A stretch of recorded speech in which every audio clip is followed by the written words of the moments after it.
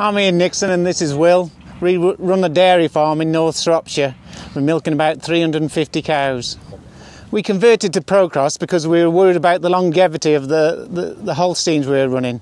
About 8 years ago the fertility was down a bit and the culling rate was about 30%. So we looked at how we could cure that. And ProCROSS came along and they seem to have the answers to the problems. This year we decided to put sex semen across the whole herd for the first 60 days, therefore allowing us to rear an extra 100 beef calves.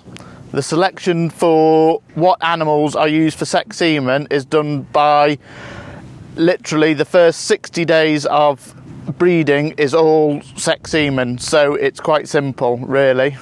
We're very happy with the results this year. The cows had a conception rate of 45% and the heifers had a conception rate of 70% with a preg rate of 31%.